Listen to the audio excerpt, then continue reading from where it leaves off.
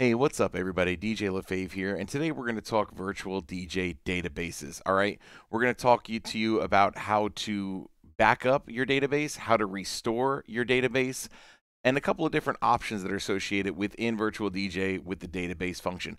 Let's actually start first and foremost. If you guys want to get really into it, this is the manual. The manual's right here. I'm going to link it in the description. You could go in here and search all about everything the Virtual DJ has to say officially. But nobody's got time for that. So I'm going to show you what I do, and then you guys can do whatever you want from here. I'm just going to give you the information. Here we go. So I'm in the Pro skin right now, just let you know what layout we're working with. In the top right, there's the cogwheel. Click on the cogwheel, and then this opens up. We're going to go to Options, and then all you got to do right here is type Database. This is where you can make some of your configuration changes for the database.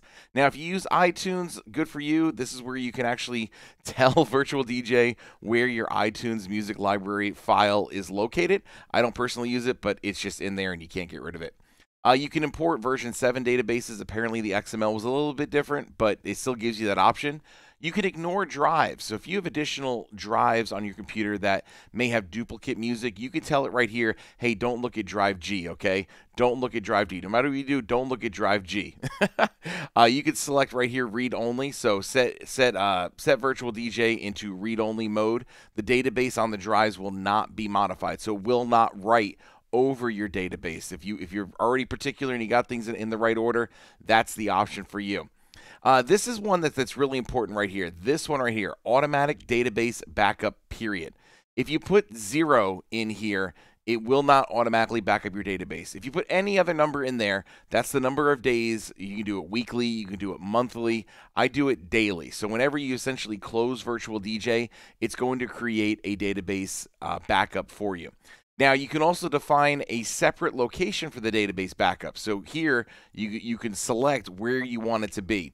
I'm going to show you right quick where the database is currently stored. If you go into where your Virtual DJ is installed, essentially go to your C drive on Windows.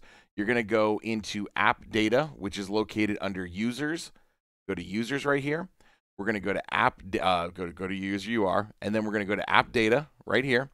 And then it is under Local, and then we're going to go down, all the way down, until you find Virtual DJ. So right here is where your backup's going to be. So you have a backup folder and you have a cache folder. The backup is where your database backup currently resides.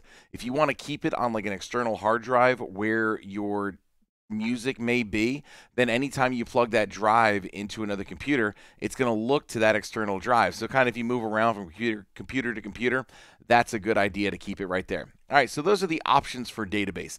Now, how do you create a manual database backup? I'm glad you asked. We're going to scroll on down here to the bottom left, and there is this little radio button. Click on the radio button, and you'll see database. So right now, you can actually create a database backup. We're going to click it, and then it's going to create a database backup. You wait about 10 seconds, and then a Windows Explorer file opens up, and it shows you where that database backup file is located. So let's go and come on. That's my 10. Is that 10? 11? 12? There it is.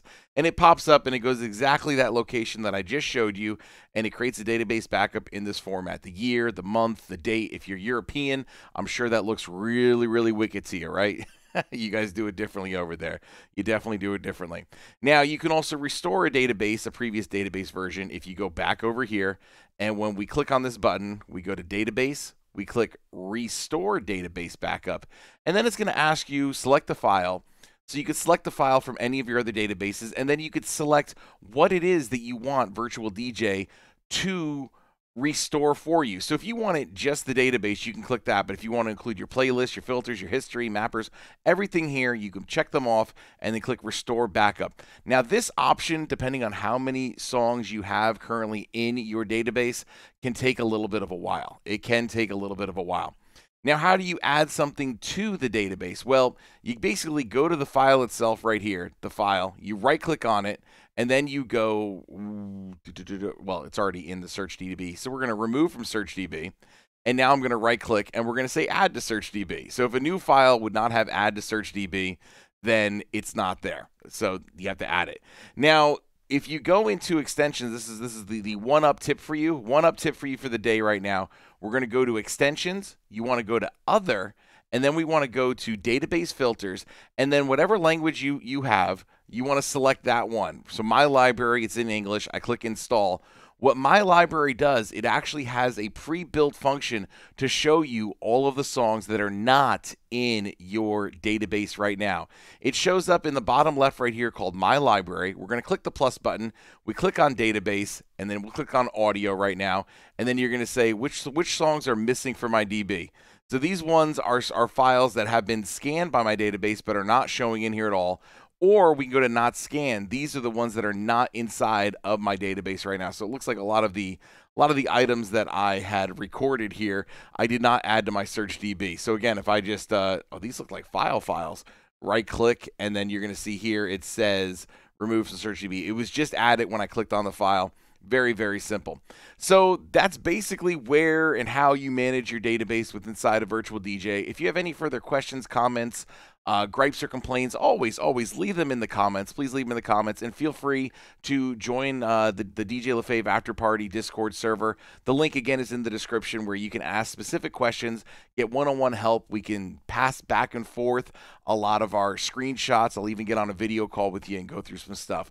So hope that was helpful. We kept this nice, smooth, easy, under 7 minutes. That's it for now. I'll see you guys on my next live stream. DJ LaFave out.